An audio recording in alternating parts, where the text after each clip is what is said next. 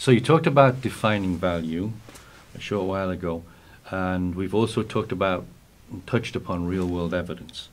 Right. Can you put those two together and talk about how we can use real-world evidence to define value?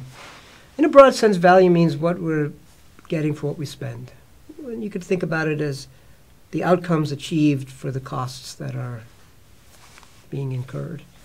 And then that, if we could define on that broad definition, if we could agree on that broad definition, it begs a question of how are we defining outcomes?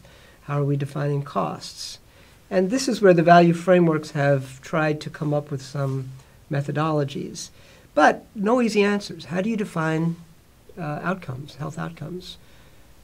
We have certain metrics. The quality adjusted life year, the QALY, is one. It gives you a standard benchmark for measuring value. But QALYs have been criticized over the years on different grounds.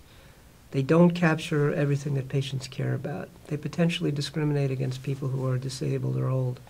And probably other, they're not sensitive to changes, important but difficult perhaps to detect changes in symptoms and disease that people care about. On and on. On the other hand, they have some real strengths. Mm-hmm. They give you a standard for comparison. They combine morbidity and mortality. And I think the best way to think about a QALY or a cost per QALY ratio as an input into value is it's a starting point, an important starting point for a very difficult, complicated, important discussion about value.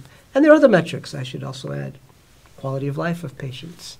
There are lots of other ways to measure the intensity of pain or the ability to walk or how bothered I am by a symptom. Those are all inputs also into these difficult decisions. Do you see QALYs becoming common use in the U.S.?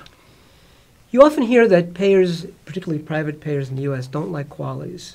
They don't buy QALYs. They don't keep these patients for the lifetime, and QALYs don't have to, but tend to measure health benefits for longer time horizons.